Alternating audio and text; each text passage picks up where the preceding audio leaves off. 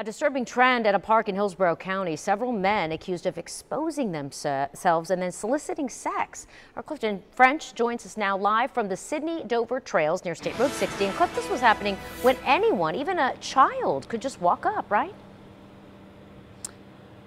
Yeah, you know, this park doesn't have any buildings. It's 7.5 miles of hiking and horse trails. And in some cases, these men are simply standing in the open, committing sexual acts.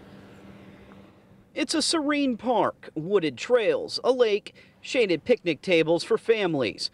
Just yesterday, deputies say 2 men were using this park for sexual gratification on 2 different occasions. I'm working on a story about what's going on at the park in Dover. 35-year-old Boyan Novakovic didn't want to talk about his arrest, but according to HCSO, an undercover deputy spotted him masturbating along the trail just before 11 yesterday morning. He even made contact with the deputy and eventually told him he, quote, wanted to see what it was like.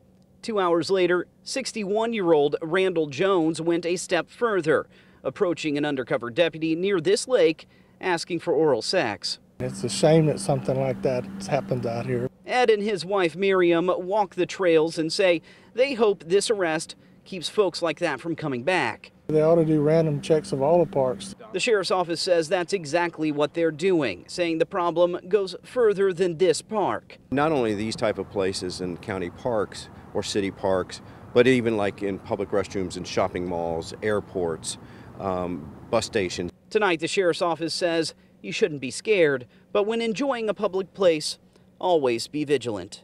A lot of times they're used for these illegal, deviant sexual activity.